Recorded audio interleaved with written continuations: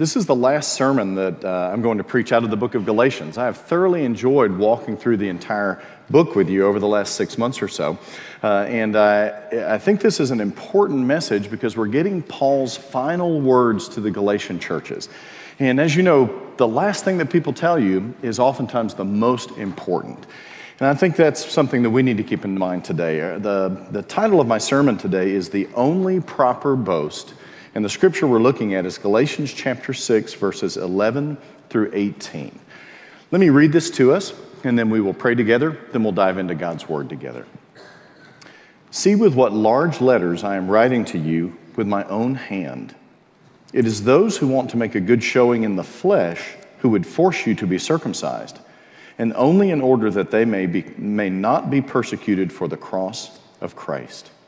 For even those who are circumcised do not themselves keep the law, but they desire to have you circumcised so that they may boast in your flesh. But far be it from me to boast except in the cross of our Lord Jesus Christ, by which the world has been crucified to me and I to the world. For neither circumcision counts for anything nor uncircumcision, but a new creation. And as for all who walk by this rule, peace and mercy be upon them and upon the Israel of God. From now on, let no one cause me trouble, for I bear on my body the marks of Jesus. The grace of our Lord Jesus Christ be with your spirit, brothers. Amen. Let's pray together. Lord, we thank you for your word. We thank you for these final words from Paul to the Galatian churches. May his boast in the cross become our own, and may that be the central defining matter of our lives and our faith. In Jesus' name we pray, amen. As I mentioned sort of in my intro, I've been preaching off and on pretty regularly now for about 6 months. And so I think it's now time for a little confession. We know each other pretty well, and I think that we can be honest with each other. And I think it's fair to say that I like to talk about myself.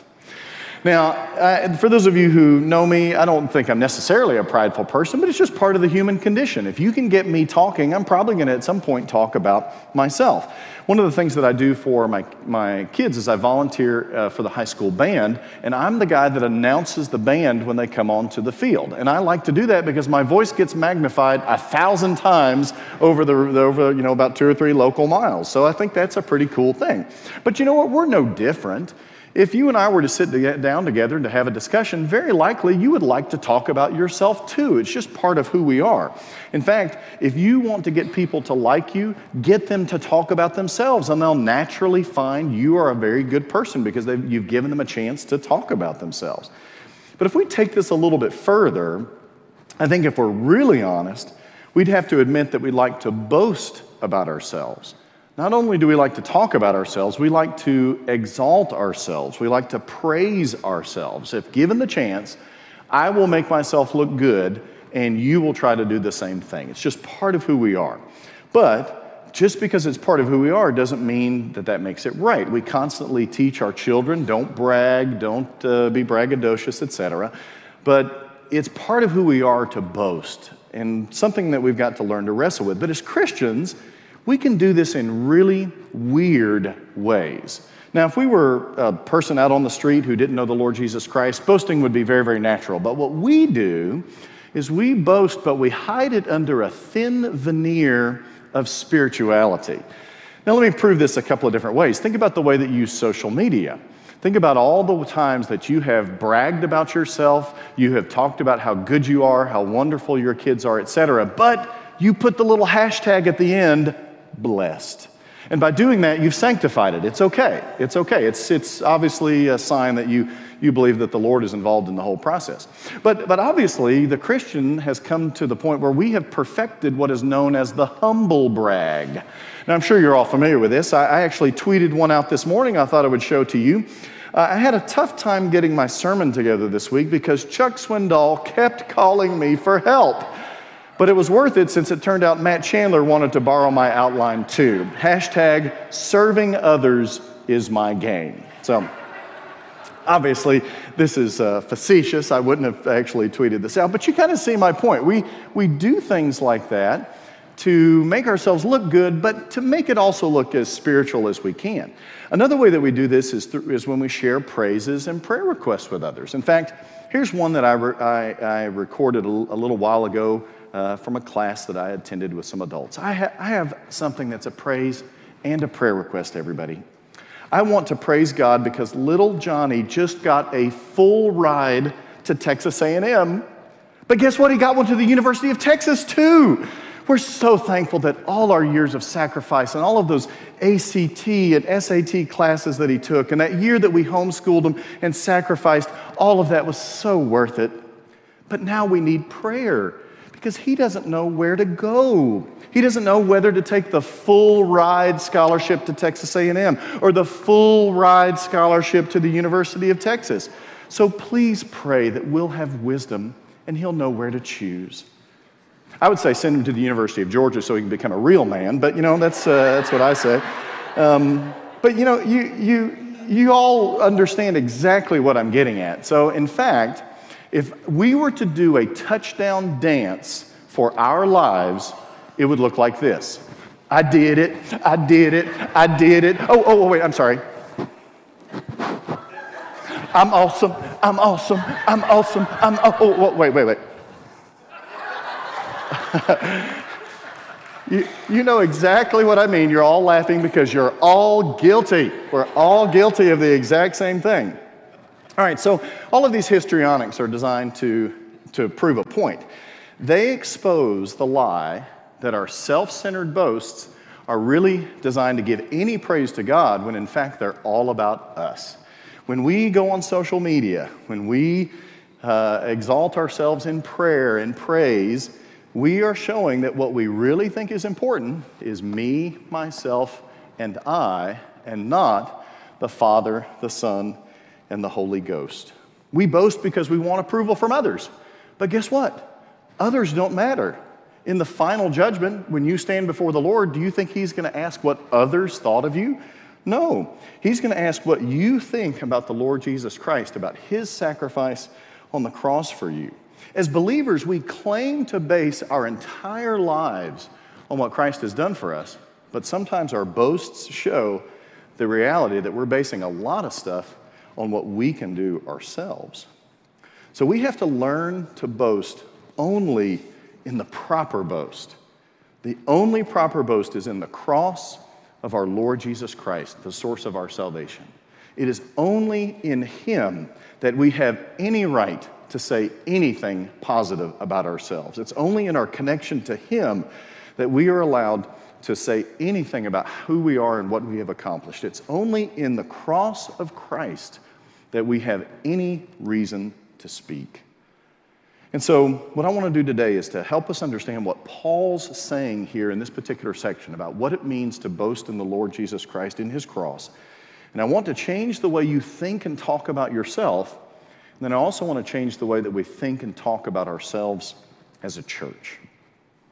In this particular section of the book, Paul, as I mentioned, is writing his final words to the Galatians. He spent a fair bit of time leading up to this particular section, and here's where he takes the pen from his secretary and he writes down his final closing himself, and he makes us realize exactly what is important to him and exactly what his final parting words to the church would be.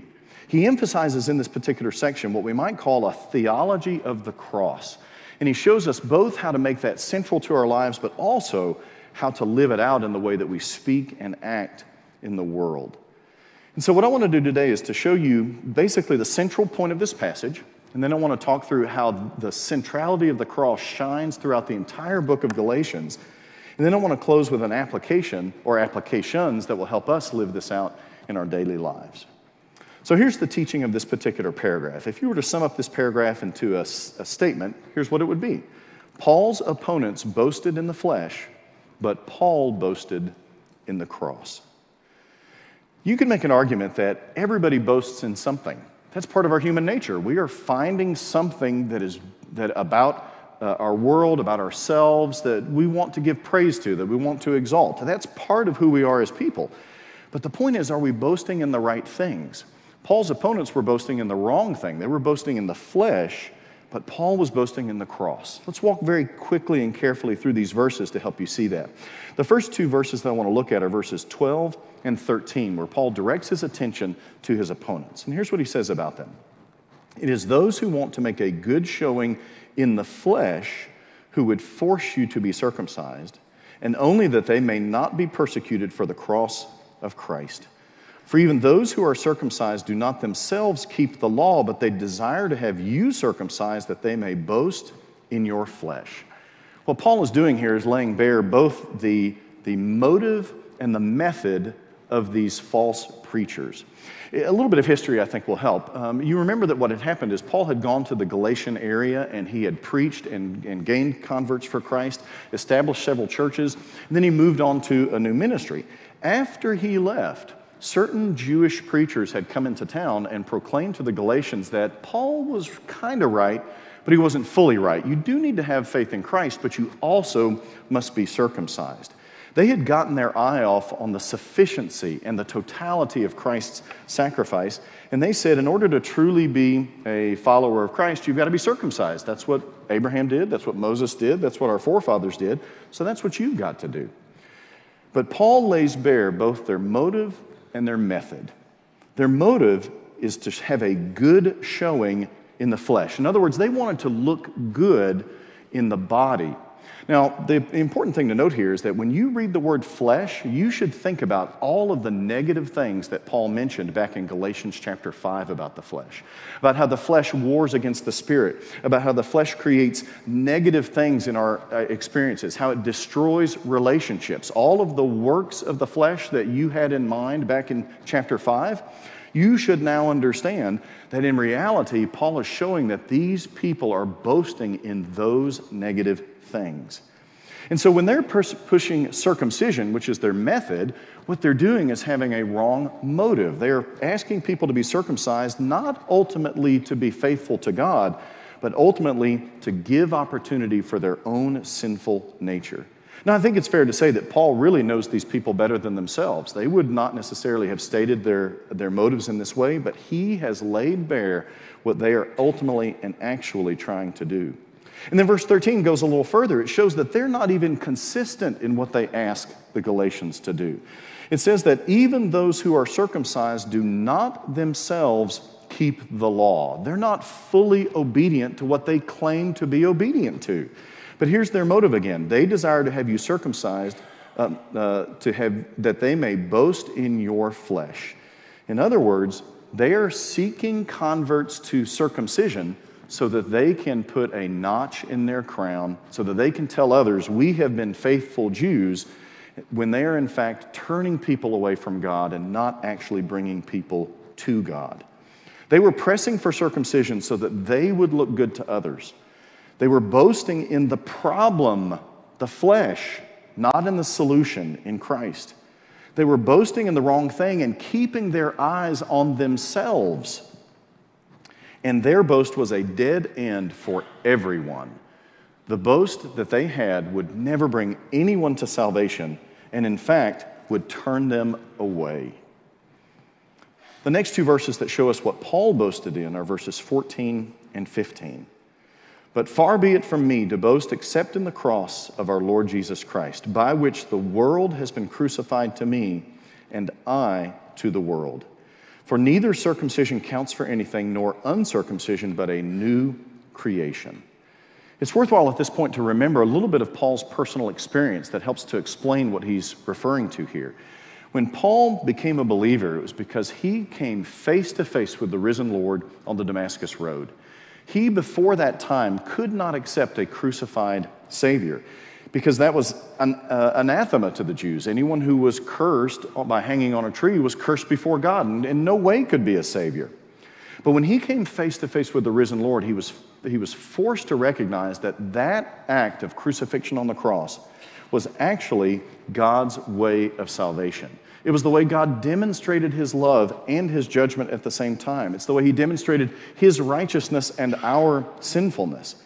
And so for him to get to that point, he had to have a fundamental change in what he understood the cross to be. And so instead of being something to be avoided, the cross became something that he instead would boast in, because he recognized that in the cross, salvation was given, salvation was attained, and salvation was offered. Paul pressed for faith in the Lord Jesus Christ through the cross because he knows that only faith in Christ saves. Circumcision is nothing. Paul was boasting in the solution for our sin, not in the problem of our sin. Paul was, in fact, boasting in the right thing, keeping his eyes on God. And his boast was the right path for everyone. By boasting in the cross, Paul pointed himself to the cross, he pointed others to the cross, and he exalted the message of the cross for all to hear. So the central point of this passage is an example. It's a model. We see that the opponents are focusing on the flesh. They're boasting in that. They're boasting in the problem of the flesh. But Paul is in fact boasting in the cross.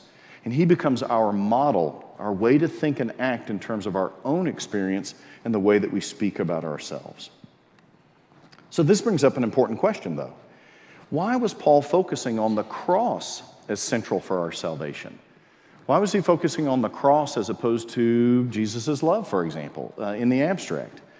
The cross of Jesus Christ is the center of our salvation, because without it, there is no salvation whatsoever. In the cross, love is demonstrated. In the cross, mercy is demonstrated. In the cross, justice is demonstrated. It's at the cross that everything that God needed us to know is fully and finally revealed. A few weeks ago when Dr. Mark Young was here, he preached about the cross, and he mentioned the cross as a center pole. And that was an image of how the center pole holds everything else up. Think about tents. You have to have a strong center support in order for the tent to stand up. And so the point is that the cross is that for our salvation and for our faith. Without that, there is no Christianity. There is no faith. There is no salvation.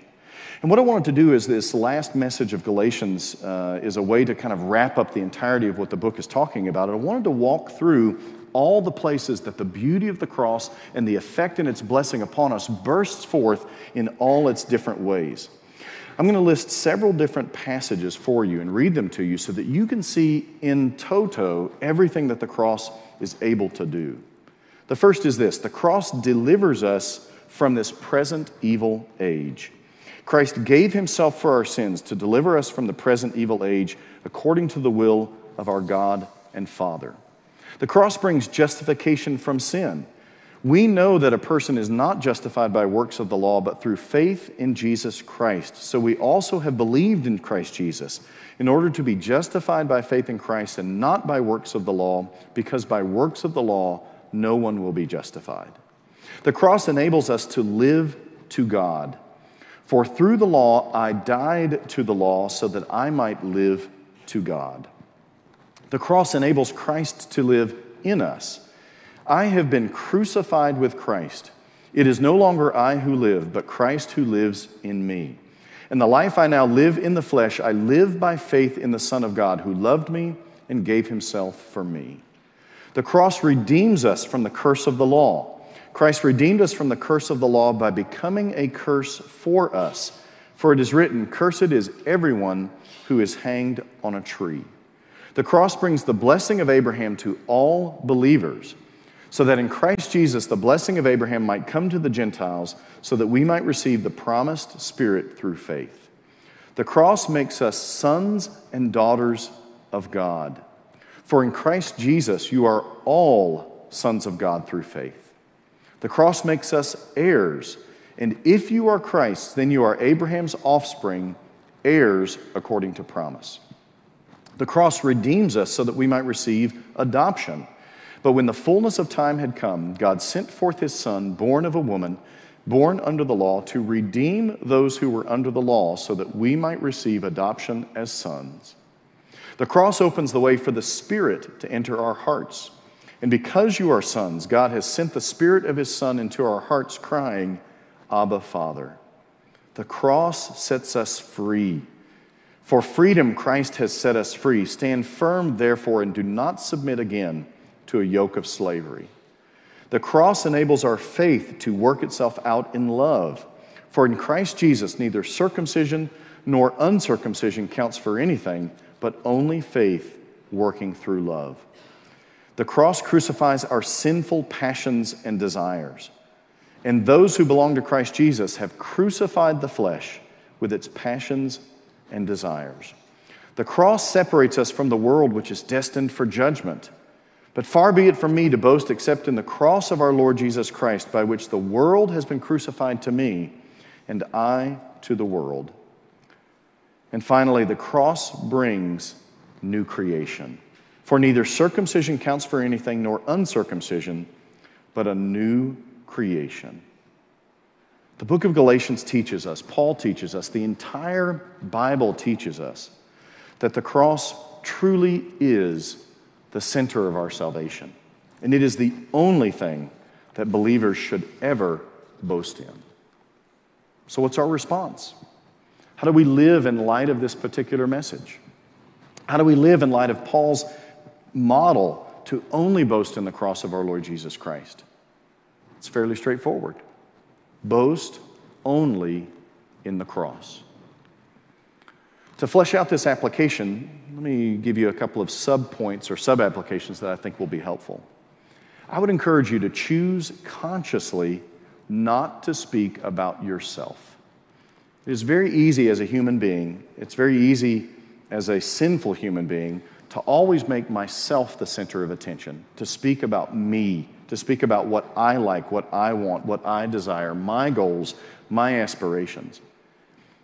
There needs to come a time in a believer's life when they realize that speaking about ourselves can cross over from simply giving information to something inappropriate that does not honor the Lord. So I would encourage you to practice consciously when you have the opportunity not to speak about yourself. To use an example, let's talk again about social media. We all have Facebook. We all enjoy it. Think about that great thing that you got to do the other day. What's your first desire? Let me post it or else it didn't actually happen. Well, maybe we ought to think about, what's that going to do for my brother or sister in Christ who reads that? What's that going to do for the non-believer who sees that? Maybe it would be better not to speak about ourselves in such a way that we lift ourselves up. Another sub-application would be, when you do choose to speak about yourself, make the cross of Christ the center of what you say. In other words, when we speak about who we are, when we speak about what we have accomplished, when we speak about our goals and aspirations, if we do not reference the cross of Christ, we are not speaking about Him properly. We must make the cross of Christ our message, our voice, our aim in our conversations. And when we can do that, we will be truly boasting in the cross, because we will have lived out our recognition that the cross is the only thing that gives our lives value. And so I would encourage you to bring the cross regularly into your conversations. When you talk with your neighbors, when you talk with your friends, your coworkers, your relatives, and you're talking about your goals, your dreams, your aspirations, mention the cross of Christ. Mention how our salvation is found there, how you have found salvation there, how it is only there that anyone can find meaning, can find sustenance, can find life. And I realize that this is hard. As you're thinking this, I'm thinking the same thing. How can I do that on a regular basis? But it illustrates the truth of another passage that Paul wrote, 1 Corinthians 1:22 through 24. For Jews demand signs and Greeks seek wisdom, but we preach Christ crucified, a stumbling block to Jews and folly to Gentiles, but to those who are called, both Jews and Greeks, Christ, the power of God and the wisdom of God. Think about it this way. When you speak about the cross publicly, when you speak about the cross to your friend, to your neighbor, to your coworker, to your relative, you are portraying the power of God and the wisdom of God so that those who are called may fully and totally respond. By speaking of the cross, we become God's instruments to minister and to share the gospel with a lost and dying world, and we become His instruments of salvation to bring people to faith. What I'd like to do is to close by thinking about this in the context of us as a church. In the past, there were certain things that we boasted about regarding about who we are as a church. For example, we claimed to be a praying church. We claimed to be an equipping church. We claimed to be an evangelistic church. We claimed to be a missions church. And in some sense, all of those things are true. But this time of transition and difficulty has brought to light some deficiencies in those boasts, where we have to acknowledge that we have not been praying as we proclaimed. We have not been equipping as we desired. We have not been evangelizing as we wish, and we have not been focused on missions like we should. And so what I would like to do is to encourage us to let our boast about who we are as a church be focused on the cross of Christ. Because when we boast in the cross, we will pray, because we realize that apart from Christ, we can do nothing. When we boast in the cross, we will equip believers, because we will see our exalted Lord Jesus Christ as our resurrected and risen head, who stands available to help us and guide us and to make us into the people He desires us to be. When we boast in the cross, we will share the gospel, because we will recognize that it is only at the foot of the cross that salvation is attained. And when we boast in the cross, we will be involved in missions, because we will recognize that the goal of the cross is for the entire world, every person, every people group, every tribe, language, and nation, to see the sacrifice and love that was portrayed there, to recognize their sinfulness, and to ultimately turn to Christ in faith. If you look behind me, you will see a cross on our church wall. It's so easy to walk into this room and forget it's there. But it is the center of our sanctuary. It should be the center of our attention when we're in this room, and it should be the attention of who we are as a church. Let us boast only in the cross of our Lord Jesus Christ. And may we become the people that the cross desires us to be. Let's pray together. Lord, we thank you for the cross of our Lord Jesus Christ. We thank you for the sacrifice that was made there for our salvation. Thank you, Lord, that the cross embodies love and justice, mercy and sinfulness. It shows that you are great and holy and good, and we are sinful and lost and depraved. But by faith in the Lord Jesus Christ and what he did on the cross, we can have a relationship with you. Lord, let that be our boast, that the only good thing about us is our faith in the Lord Jesus Christ and what he did on that cross. And may that become our word to our neighbor, our Facebook post about ourselves, the way that we think about who we are in this world. May it be tempered by the cross, and may it point others to our Lord Jesus Christ. It's in his name that we pray. Amen.